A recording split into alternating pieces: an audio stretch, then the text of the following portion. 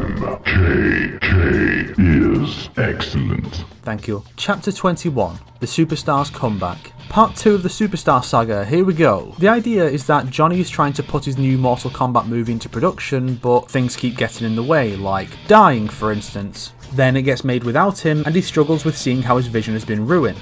Probably works as an allegory for something. And yes, Johnny's fictionalized version of events is based on the original story for MK1 as revealed by notes released online by John Tobias. Chapter 22, The Shadow and the Ambassador. Tanya really is the missing piece in Mileena's story, being the first non-Tarkatan to truly accept her and possibly love her in spite of her perceived ugliness. Of course Baraka would accept her being Tarkatan and all, but for a non-Tarkatan to do the same is a big deal for Mileena, and that's what I wanted to convey in the chapters that centre on their relationship. This one also explains the change in Mileena's face in MKX, despite being open to take place in either timeline. Chapter 23, The Cryomancer's Failure. Frost could have been so much more if they'd aspired for more than Robot Girl Virgil. This one depicts Frost's backstory and recruitment into the Lin Kuei, continuing into her role in Deadly Alliance and the beginning of her descent. We also get the first meeting between Scorpion and Sub-Zero since their brutal clash in MK4, which is depicted in a later chapter.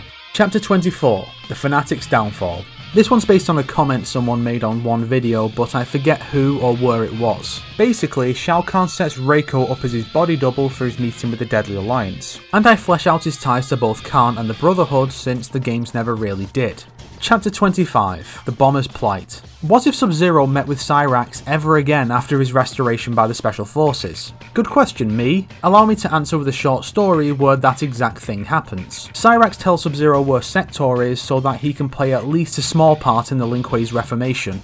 Chapter 26, The Royal Reunion. Based on the title, you may have guessed that this is another story about the Edenian royal family. And you'd be right. This one is their story in MK3, detailing Kitana's detainment by the Black Dragon after she attempts to save Sindel alone, following a disagreement with Sonya and Jax's plan to end things quickly by killing Sindel. From there, the two monks arrive to help out, and they, Kitana and Jade, have to save Sindel and Edenia from Khan's clutches. Chapter 27, The Emperor's Daughter.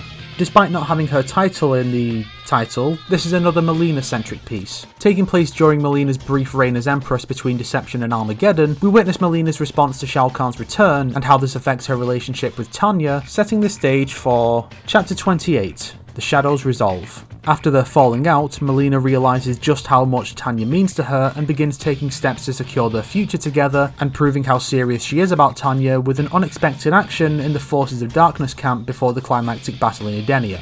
Chapter 29, The Shade and the Protégé. Admittedly, Shadow would probably have been a better title for Noob than Mileena, but sometimes we have to live with our own short-sightedness and not just sweep Cyber Sub-Zero under the rug with a hand-waving one pre-fight intro. This one depicts the first meeting of Frost and Bi-Han after Taven helps Kuai Liang fight off Noob Smoke's attack on the Lin Kuei. Bi-Han knows a lot more about Frost's past than even she does, dropping a few truth bombs on her before he plots his escape from the temple. Chapter 30, The Runaway's Quest. For Chapter 30, I wanted to do something special. As such, I used the opportunity to do something based less on the canon and explore a more original premise. In this case, we follow Liu Kang's missing brother, Liu Chao, as the Fire God recruits him to assist in travelling to Shang Tsung's island to eliminate a chitin hive to protect Earthrealm. While there, we're also introduced to my alternate take on Collector that makes his absence up to now make more sense. That one's going to be covered on Wasted Potential as well. We then receive answers to another long-standing question about the MK canon that people forgot hadn't been answered yet. You can be damn sure I'll be addressing that on Misconceptions in the future.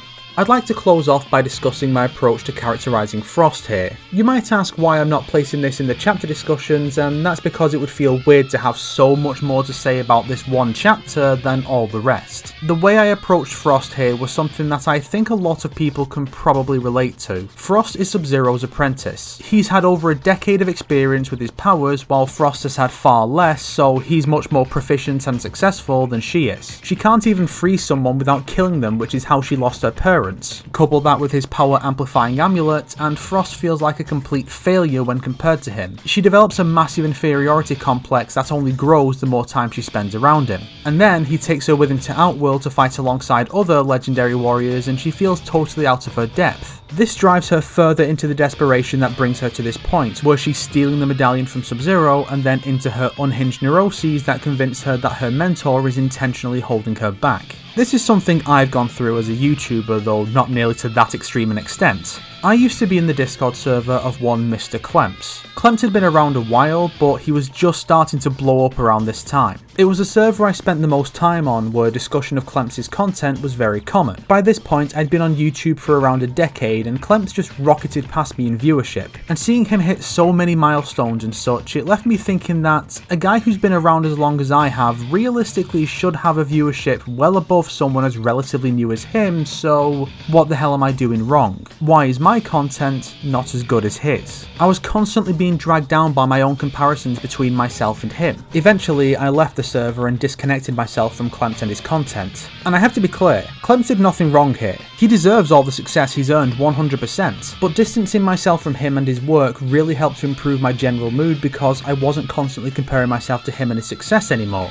And so, I can relate to the inferiority complex that Frost can and should be written with. And I'm sure a lot of other people can too. Be it in their hobbies, careers, or even families, I'm sure many people compare themselves very negatively to someone else and it just eats away at them and leaves them entrenched in a really dark mood. It's a destructive mindset that a lot of people can easily fall into, and I think that if Frost had been written with that kind of mindset in mind, rather than a generic lust for power, people would view her a lot more favourably than they do her robot girl Virgil persona. Where's your motivation?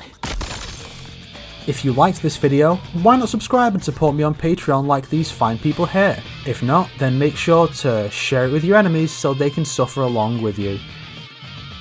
Today's recommended content is the Mortal Kombat Encyclopedia by Uppercut Editions. It's a fan-made encyclopedia that's in the process of being updated post-Aftermath that intends to be a physical MK Bible that explains all the characters and stages and such. Facebook and Twitter links are in the description.